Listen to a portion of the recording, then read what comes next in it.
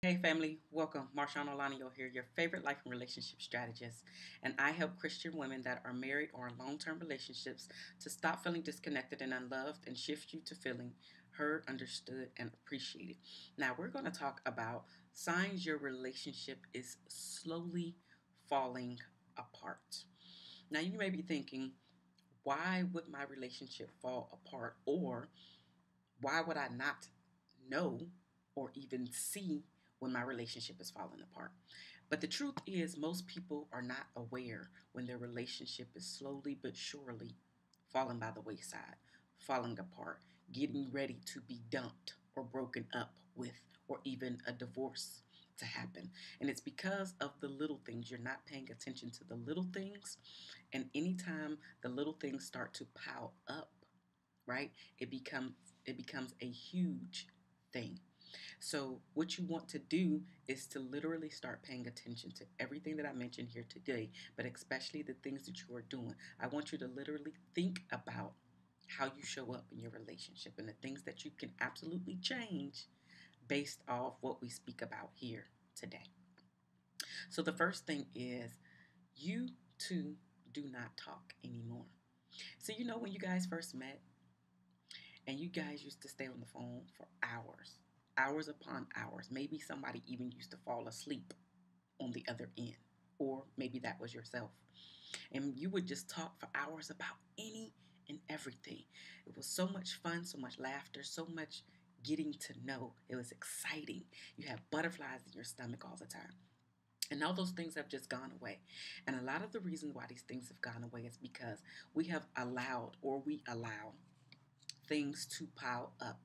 For conversations that you need to have, you stop having them, or you just don't have them for fear of something, fear of the relationship ending, fear of you never knowing how the partner or spouse is actually going to take what it is that you need to talk about, or you just being very, very frightened about having that particular conversation.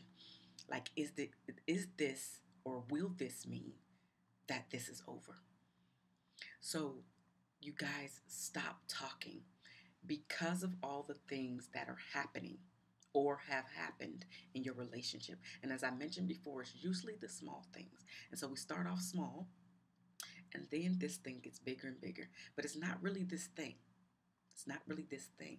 It's actually a multitude of tiny things that are now piling up to become this big thing in your relationship. And so you stop talking about how to fix these things based off of your partner's reaction. Well, you can't worry about the reaction, honestly, because the only way to move forward in your relationship is to actually do something about the thing that needs fixing. The only two people that can change your relationship around are you and your partner. That's it. The outside forces, the people that we tell our stories to, the people that we discuss our woes with, they cannot help you. So, putting on your big girl panties, putting on your big boy drawers, and actually going to have the conversation that is scary, that is going to be tough, will turn your relationship all around. It would actually turn your feelings around that you're having about your partner as well, and the relationship overall. That insecure feeling that you have about your relationship will actually start to fall by the wayside because now you are doing the work, which is having the tough conversations. The more you have the tough conversations, the better the communication is in your relationship. And also, it increases the understanding that each of you have for one another. So the talking has actually started to decrease within your relationship. The second thing is that quality time is now a thing of the past. Because you guys have stopped talking about the critical issues, the critical problems, you haven't found solutions to them. Things are completely always swept under the rug. They're never resolved. So, because of that, you and your partner equally don't really want to spend the quality time that you once thrived, that you once was eager to experience with your partner. You don't want to do that anymore. And it's because the conversation, the communication, the talking has fallen by the wayside. You have yet to make your relationship a priority because it's starting to get tough. And maybe in your mind, you thought that it was supposed to be easy all the time. But it's never going to get easy if you don't get past these small bumps and humps that actually becomes mountains in your relationship. So the quality time is being thrown by the wayside as well. All because the conversation, the communication, the talking has dissipated or disappeared within your relationship. Number three, you stop trying. Okay, again, it goes back to the communication, right? Goes back to that talking. Because you guys aren't talking, now there's no quality time, which leads to the third point, right? I don't even care. I'm not trying anymore with him or with her. I don't care. Not trying with the relationship, not trying with him. He's so stubborn. She's so stubborn.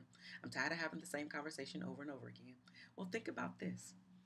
That conversation that you're tired of having over and over again, was there ever a solution? Or was it just something that you yourself talked about? Your partner listened.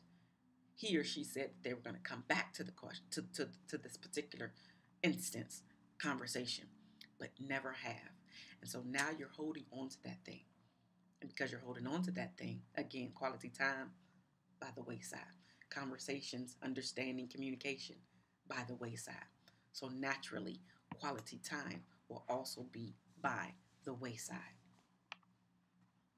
Number four, because all of those other things are happening, now you're starting to seek emotional support outside or elsewhere.